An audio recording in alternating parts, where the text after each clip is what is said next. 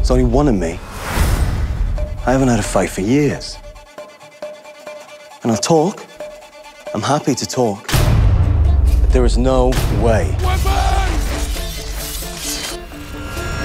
that I am fighting.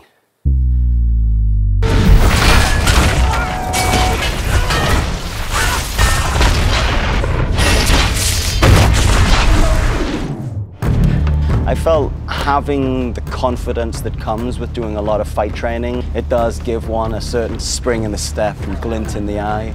And so I spent a lot of time in the gym just doing fight training. It wasn't as much for the physical effect as the emotional effect and the confidence that comes with throwing 1,000 punches a day.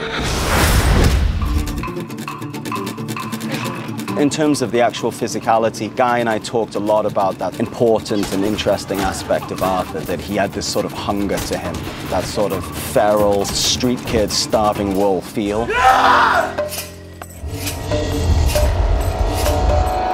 Now we're warming up.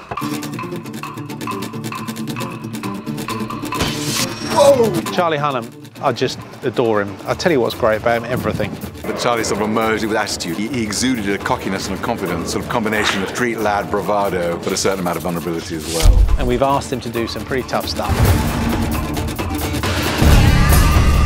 Charlie Hunnam is very organic, so on the day he likes to get in the scene and feel what the scene's like. The kid is just great. There's nothing he can't do. I wouldn't say he embarrasses his stunt double, because his stunt doubles took a good few knocks for him, but Charlie is so game and so creative. He's fantastic. This has been by far the best film experience that I've ever had. I've had a blast.